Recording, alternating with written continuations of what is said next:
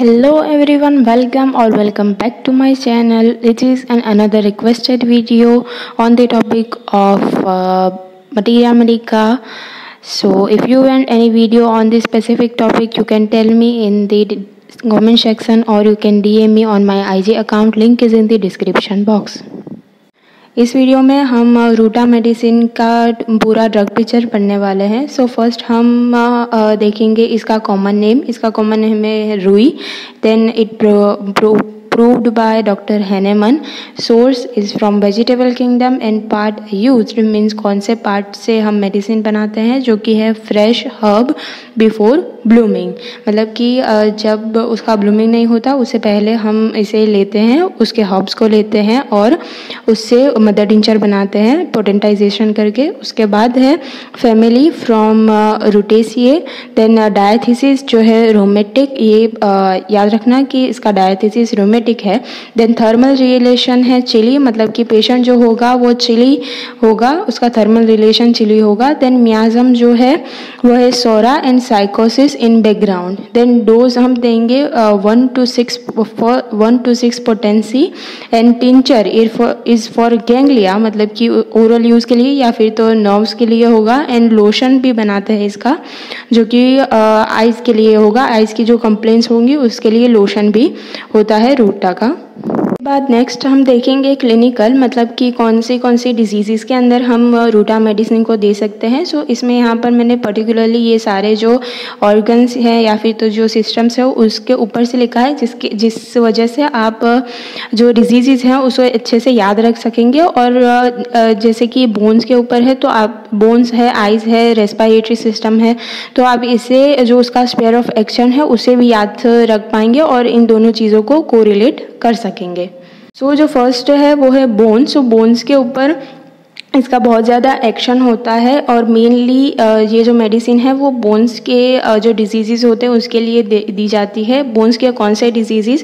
So particularly bone disease and ब्रूइशनेस of bone and rheumatism, जो कि आगे भी हमने देखा कि डायथीसिस उसका रूमेटिक है।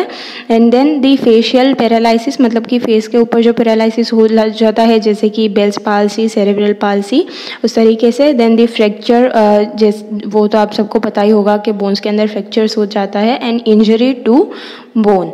सो ये रूटा जो है वो पर्टिकुलरली इंजरी के लिए भी इंडिकेटेड की जाती है मेडिसिन। सो ये इंजरी ग्रुप ऑफ मेडिसिन के अंदर भी सेकंड है हमारा आई। आइज़ की कौन सी डिजीज़ के लिए हम रूटा को दे सकते हैं, जो कि है एम्ब्लोपिया। एम्ब्लोपिया का मतलब होता है डिम विजन, मतलब कि आप देखेंगे कि कुछ मतलब कि हम जो मेडिकल स्टूडेंट्स हैं उसमें मोस्ट ऑफली सब को ग्लासेस होते हैं, सबको चश्मे होते हैं। सो उन लोगों को डिम विजन देखने को मिलता है, उसके लिए भी ये मेडिसिन बहुत ज़्यादा अच्छी है। एंड आई इन्फेक्शंस, बहुत सारे आई डिजीज़ के लिए ये दी जाती है।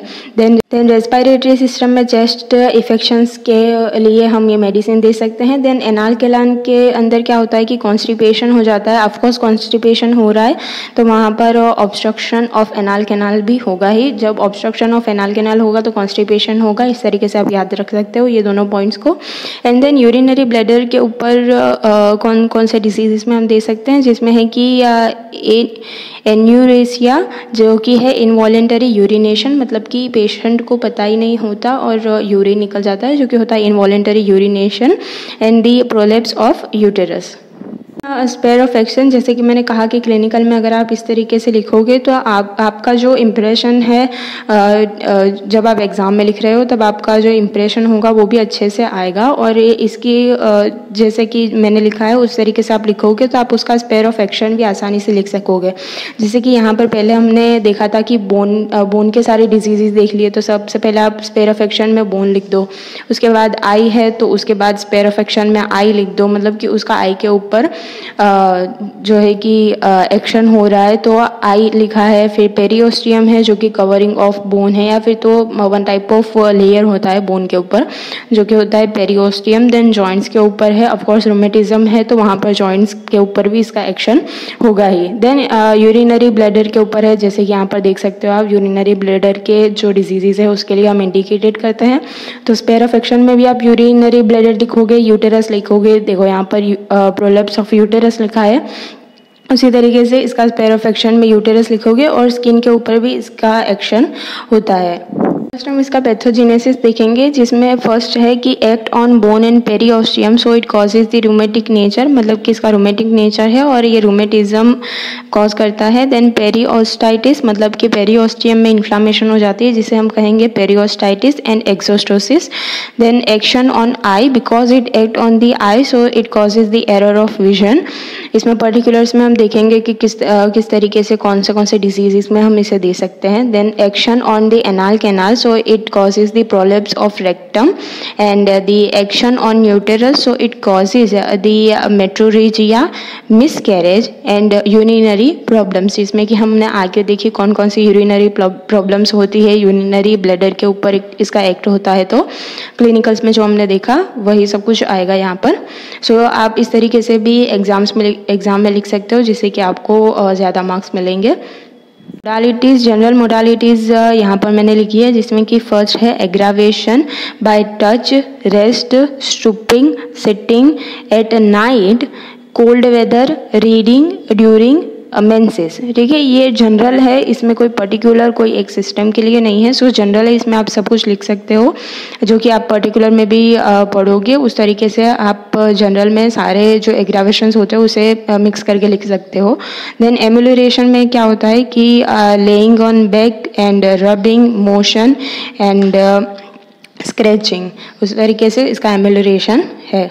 सो चलिए इसके पर्टिकुलर्स देखते हैं, जिसमें फर्स्ट है कि हेड। सो हेड में पेन एज फ्रॉम नेल, मतलब कि बहुत ज़्यादा पेन होता है हेड में। देन आफ्टर इंटॉक्सिकेटिंग ड्रिंक, मतलब कि जो अल्कोहल है, निकोटीन्स है और जो दूसरे ड्रग्स हैं उसको लेगा पेशेंट, तब जो हेडेक होगा तब हम इस मेडिसिन को इंडिकेट कर सकते हैं। Then periosteum sorry and the epistaxis. So epistaxis क्या होता है? ब्लीडिंग फ्रॉम नोज में से जो ब्लीडिंग होगी, जो कि आपने देखा होगा ज़्यादा गर्मियों में होती है, बच्चों को ज़्यादा गर्मियों में होती है, उस तरीके से उसे हम क्लिनिकली कहेंगे एपिस्टोक्सिस। देन आई में क्या है? तो आई है red, hot and painful, and because, मतलब कि किस वजह से ऐसी आईज रेड हो जाती है, हॉट हो जाती है और पेनफुल हो जाती है। सो बिकॉज ऑफ स्विंग, मतलब कि जो मम्मी वगैरह होती है जो स्विंग करती है, और reading in dark and dim light, और रीडिंग इन मतलब कि जो छोटे छोटे राइटिंग्स में होता है, और बहुत लोग होते हैं, रीडर्स होते हैं, और हम भी जो मेडिकल स्टूडेंट्स हैं वो बहुत ज़्यादा पढ़ते हैं, जिसकी वजह से डिम विजन्स हो जाता है और बहुत ज़्यादा आई में पेन भी होने लगता है। आपने भी ये कभी कभी एक्सपीरियंस किया होगा कि बहुत ज़्यादा आई में पेन होने लगता है, आईब्रोज में पेन होने लगता है, और कभी कभी इसकी वजह से ही बहुत ज़्यादा हेडेक भी होने लगता है। सो ये रेमेडी उस चीज़ के लिए बहुत ज़्यादा इम्पॉर्टेंट है, और ये रेमेडी इन ऐसे कंडीशंस में हम इंडिकेट कर सकते हैं, ऐसी कंडीशंस में हम पेशेंट को दे सकते हैं। Then disturbance in the accumulation and the pen while reading, में जो कि मैंने कहा कि रीडिंग करते वक्त जो पेन होता है आइज़ में। Then pressure deep in orbit, आपने भी कभी कभी फील किया होगा कि जो ऑर्बिट है, आई बॉल है, उसके पीछे के भाग में आपको ऐसा लग रहा हो कि बहुत ज़्यादा पेन हो रहा है, तब भी ये रेमेडी बहुत ज़्यादा अच्छी होती है। And the tarsal cartilage feels bruised, मतलब कि जो टार्सल कार्टिलेज है आई का, उसके ऊपर भी ब्रूइशनेस फील होगी आपको, उसके ऊपर भी पेन होने लगेगा। And the pressure on eyebrows, of course जब हम बहुत ज़्यादा पढ़ते हैं तब हमारी आईज़ के अंदर भी बहुत ज़्यादा दर्द होने लगता है, आईब्रोज के अंदर भी होने लगता है, और साथ ही साथ अगर हम उस चीज़ के ऊपर ज़्यादा फोकस नहीं करते, ज़्यादा ध्यान नहीं देते, तो हेडेक भी बहुत ज़्यादा होने लगता है, और फिर रिजल्ट क्या आता है कि हमें चश्मे आ गए या फिर तो हमारे चश्मे के नंबर बढ़ गए। ठीक है, सो ऐसे कंडीशंस में ये रेमेडी बहुत ज़्यादा अच्छी रहती है, बहुत अच्छे से क्योर कर लेती है उस चीज़ को। तो देन थर्ड टॉपिक है स्टमक में क्या है कि गैस्ट्रालजिया एंड दी ग्नेविंग कैरेक्टर, जो कि है फियर, मतलब कि आपने कभी कभी खुद भी फील किया होगा कि फियर की वजह से स्टमक में पेन होने लगता है। वो चीज़ है ये। एंड देन फोर्थ पॉइंट है urinary on the urinary bladder. So pressure in neck of bladder after urination, not before urination, मतलब कि यूरिनेशन हो जाने के बाद ब्लैडर के पर्टिकुलरली नेक पार्ट में प्रेशर लगता है और ऐसा लगता है जैसे कि ब्लैडर अभी भी फुल है आफ्टर यूरिनेशन, ठीक है। ये एक इसका कैरेक्टरिस्टिक फीचर है।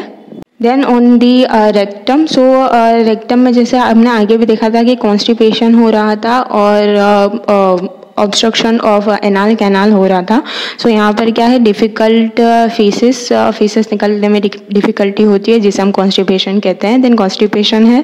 Then the mucus and blood present in faeces, ठीक है, म्यूकस और ब्लड दिखेगा फीसेस में। And the carcinoma of bowl eight particularly lower part of bowl, मतलब कि जो इंटेस्टाइन है, लार्ज इंटेस्टाइन है, उसका जो लोअर पार्ट होगा रेक्टम, फिर उसके ऊपर का जो पार्ट होगा वहाँ पर कार्सिनोमा होगा, तब हम ये मेडिसिन इंडिकेट कर सकते हैं। नेक्स्ट पॉइंट है रेस्पिरेटरी। सो रेस्पिरेटरी में क्या है कि cough with copious and expectoration, मतलब कि कफ मतलब सिर्फ ये नहीं, हम इंडिया में क्या मानते हैं कि कफ मतलब जो स्पूटम निकलना, लेकिन इन मेडिकल लैंग्वेज कफ का मतलब ये नहीं होता कि स्पूटम निकलना, एक्सपेक्टोरेशन का मतलब होता है स्पूटम निकलना, ठीक है। सो कफ मतलब कि सिर्फ खांसी आना, ठीक है। सो cough with copious and expectoration, expectoration भी कैसा होगा, येलो एंड थिक होगा, जो कि कैरेक्टरिस्टिक है रूटा का। And chest is weak and painful spot eight sternum, मतलब कि स्टर्नम में, स्टर्नम की जो जहाँ पर स्टर्नम है वहाँ पर पेन होगा, ठीक है। Then short breathe with tightness of chest, मतलब कि जब पेशेंट ब्रीथ करेगा, इंस्पिरेशन करेगा, तब उसके चेस्ट में टाइटनेस फील होगी, ठीक है। बैक में क्या है, बैक में है back pain particularly at the lumbar reason, not in the coccyx, at the lumbar reason, ठीक है। आप इससे इस तरीके से भी समझ सकते हो कि जो हम मेडिकल स्टूडेंट्स हैं वो बहुत ज़्यादा पढ़ते हैं जिसकी वजह से आई इन्फेक्शंस होगा, और हम बैठ कर पढ़ते हैं तो ऐसे भी मतलब समझ सकते हो कि लंबार रीजन में पेन होगा, ठीक है। इस तरीके से थोड़ा सा समझोगे तो इस चीज़ को समझने में और एग्ज़ाम तक याद रखने में आपको ईजीनेस होगी। देन इसका मेन टॉपिक है जो कि है injury. So injury from particularly the mechanical injury due to sprain, ब्रूइस्ड and fall और ब्लो, मतलब कि जो मतलब कि पेशेंट, यूँ मान लीजिए कि कोई पेशेंट है वो तीसरे या चौथे फ्लोर से गिर गया है, तब उसके बैक में पेन होगा और ब्रूइशनेस हो जाएगी और इस तरीके से होगा, तब हम ये मेडिसिन इंडिकेट कर सकते हैं। Then all part of body is painful, ऐसा नहीं है कि जहाँ पर इंजरी हुई है सिर्फ वहाँ पर ही पेन होगा, पूरी बॉडी में पेन होगा, ठीक है। Then due to intolerable pen patient is restless, of course बहुत ज़्यादा पेन, पूरी बॉडी में बहुत ज़्यादा पेन होगा तो ऑफकोर्स पेशेंट जो है रेस्टलेस हो जाएगा। लैमनेस after sprain particularly at the wrist और एंकल्स। लास्ट पॉइंट है इस मेडिसिन का जो कि है रिलेशनशिप विथ अदर मेडिसिन, जिसमें फर्स्ट है comparison and एंटीडोटेड for and the complementary. सो आप इस चीज़ को देख लेना। आज के लिए सिर्फ इतना ही। आप मुझे कमेंट सेक्शन में बताइए कि ये वीडियो आपको कैसा लगा, and if you like this video then please like, comment, share and subscribe to my channel. It really appreciate me to doing this work for you. और आपको ये particular जो hand written notes है मेरी वो चाहिए तो आप मेरे IG अकाउंट पर जाकर देख सकते हैं और अपने अकॉर्डिंग नोट्स बना सकते हैं। Thank you so much for watching.